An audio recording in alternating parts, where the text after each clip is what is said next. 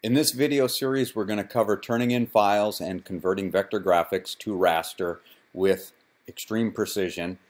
If you don't even know what any of that means yet, don't worry, you soon will.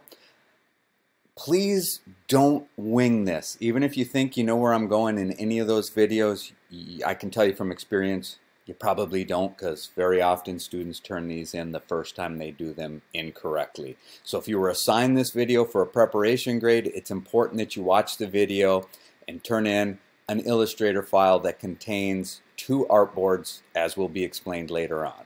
First thing I suggest you do is go out to your desktop or some place where you can't lose sight of it.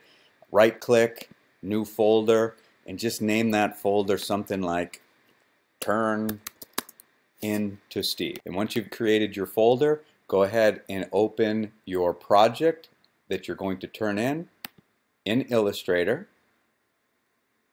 If you don't already have a backup copy of this file, save it one last time and then go ahead and do a file save as, and you're always going to turn in files to me in this format. So if your name was Jane Doe, it would be Doe underscore and Jane underscore, and then a description of what the project is, followed by the file extension.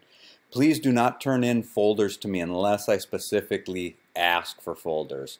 The reason I have you start with your last name is it keeps everything in order in the way that I grade them, and it works out perfect.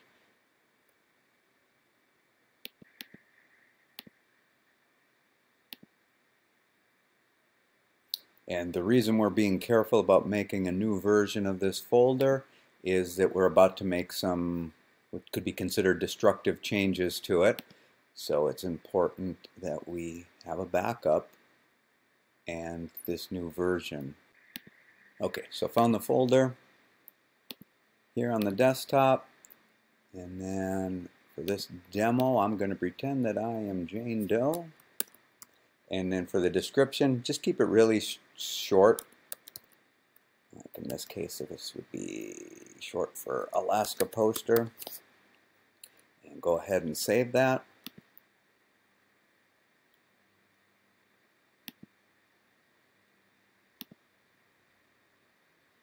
Next, we're going to clean up the document, and to make sure we can access everything, we want to make sure that all layers are unlocked, sublayers are unlocked. Now let's make sure, other than discrepancies of different versions, that our interface looks as much the same as possible. So go over here to the workspace and make sure that you are on Essentials, and then go one more time and go Reset Essentials. And we want to make sure all our layers are unlocked, so we're going to Layers. An easy way to do that is use this little drop-down menu for the layers and go to Unlock all layers. If it's grayed out, it probably means you have no locked layers. Now we could also have a item locked, just like one or more items locked, but not on the main level of the layers. And the easiest way to unlock those is just go over to Object and Unlock All. If it's grayed out, it means you don't have anything. If it's not, like in my case, I'll select it, and then anything that I had locked all of a sudden becomes available to move or select. And that's exactly what we want to do, is figure out what stuff we don't need here and start to get rid of it. And we just want to be a little bit careful that we don't accidentally, like say, draw a marquee around this stuff to get rid of it and accidentally reach into our other artboard that we want to keep. So Command Z that, and I'm just going to get rid of the stuff that I don't need. And then go to the artboard tool and start clicking on and deleting the artboards that I don't need. So now I have a clean document. This is an important one for grades. If this and only if this is the first time you have been assigned this video, type the word test near the top left corner of your artboard. So simply grab the text tool, click near the top left, type in test. If it's really small like that, because I want to be able to see it, just click on it, put your cursor over one of the corners, Assuming you've got the or the regular selection tool, put your cursor over one of the corners, hold down the shift key and drag, or otherwise use the properties to manipulate the size. And what is that approximately like? Well, I guess it depends, but you get the idea. Make the word test visible. You'll see why that's important in a second. Now, the next thing that we want to do is embed any images that we have in the document. And here's the steps if you'd like to see it in writing. So we go up to Window, Links, and we'll see a line in here for every image that we have. I only have one. We want to select all of the images that we have in here. So if we had multiples, we'd click on the first one, move down, shift click on the last one, go to this drop down and select embed. And notice the difference between how this looks before and after embedding. So here's before, here's after. You get this little icon in here that lets you know that the image has been embedded. Okay, now just a quick educational note on what you've just done by embedding the image. The image is now part of the Illustrator file. So if you just save the Illustrator file, the image would be there, which may seem like a good thing, but in most cases it's not, because what it does is it adds to the file size of the Illustrator file. So in other words, you have this larger Illustrator file, plus you still have the original image taking up space. So this is really only advisable when you're sharing an image with someone who's not working in the best practices that you are, which is having the separate Illustrator file and the image file, such as turning in work to an instructor. Because otherwise, the other way is much better. Imagine now if you made 10 copies of this file to try different variations, or that was all contained for different reasons, whatever it is, you would have huge amounts of extra file because of the embedded image. So now we got that out of the way, now let's make a copy of this image and the artboard. So the way that we do that is we just simply move into artboard mode by clicking on the artboard tool here. And then we're going to act like we just want to move the artboard. That's not what we want, so I'll Command Z that. We're just going to click and drag, but we're going to hold down the Option key. And when I release the mouse and then the Option key, I now have a copy of the artboard and the contents that are on it. Now, if you did not get the contents with the artboard, try it again and then look over in Properties and make sure that this has a check mark in it. Move artwork with artboard. That will also copy artwork with artboard. Now, only if this is your first time, you are also going to take the word test and make a copy of it. Same principle, but now we're out of artboard mode. How did I get out of artboard mode? I just simply went over here to the selection tool, clicked on it, and you can see now we're back in normal mode. Then we're going to go over to this word test that we made. We're going to click and drag, hold down the Option key, and make a copy. The next step that we're going to do is write outlined above the new artboard that we just created.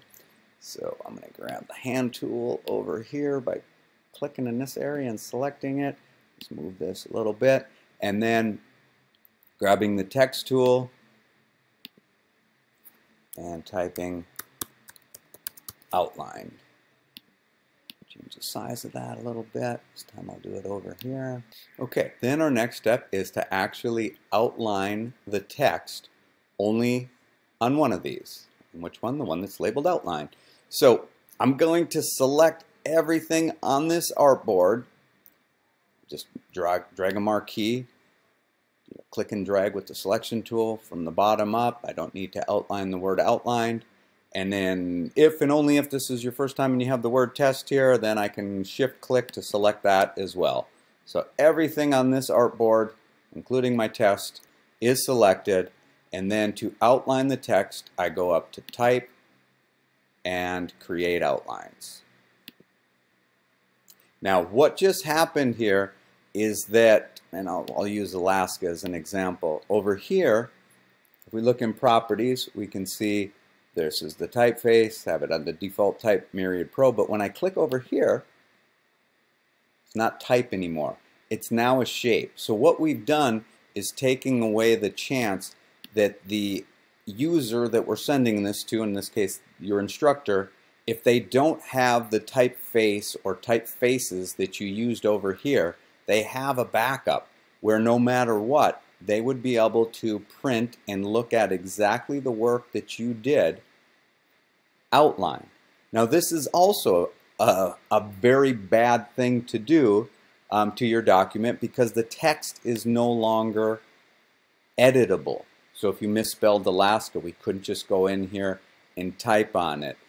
We couldn't adjust the kerning, anything like that that you can do with type. You can only do over here what you can do with basic shapes. So that's why we have two versions. Okay, so we've done this, this, this. Let's verify. So as I said before, when you select the text and you see a font over here as opposed to just the shape options, that's one way to know that it's outlined. Also, you can see there is a line here under the type, which is known as the baseline. Doesn't exist over here. Make sure you check through all the document. Another way that you can tell is that when it's a font, it's a looser selection. Here's a really good example. You see how tight it is around here, where here it's much looser because it includes the baseline. Absolute best way to test this, and if you're concerned about your grade, I would do this. Take the file and that file only and open it up on another computer. And then what you're going to do is you're going to look for an error message that might come up saying can't find the image. If that happens, you didn't do it correct. And then you're going to go over to the outlined one when you open it on the new computer, and you're going to look and make sure that all of your text is indeed outlined. Very important though that you get this concept is you only want to grab that file and that file only to bring over to the other computer that you haven't been working on. Because if you take your whole folder and you pull it from, say, your thumb drive, and your image is sitting in the same folder, it may just be smart enough to find it. So what I would do, plug your thumb drive into another computer, take this file, drag it onto the desktop, and then test it like that. And then in the next videos, we'll start going over converting your vector graphics into raster images.